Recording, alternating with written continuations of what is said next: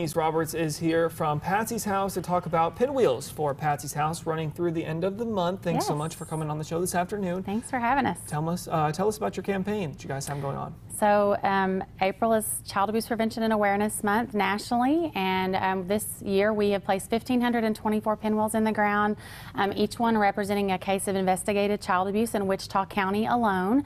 And so our goal is to symbolically wipe out child abuse by pulling every pinwheel out of the ground. $20 pulls a pinwheel, and we're got towards the end of the month, so we're doing a final push.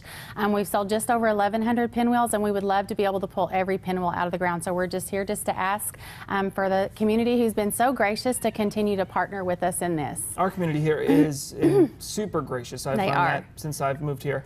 The funding that you guys gain from this fundraiser and other fundraisers that you do, just want to talk about more in depth about what your organization does kind of throughout the year and beyond.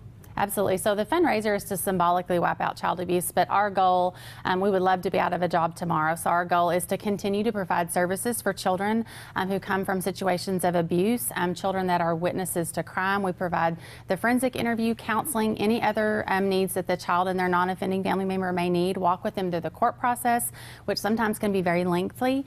So we want to be able to be a safe place for a child and their family to be able to come when something has happened to them. All right. Well, thank you so much for coming.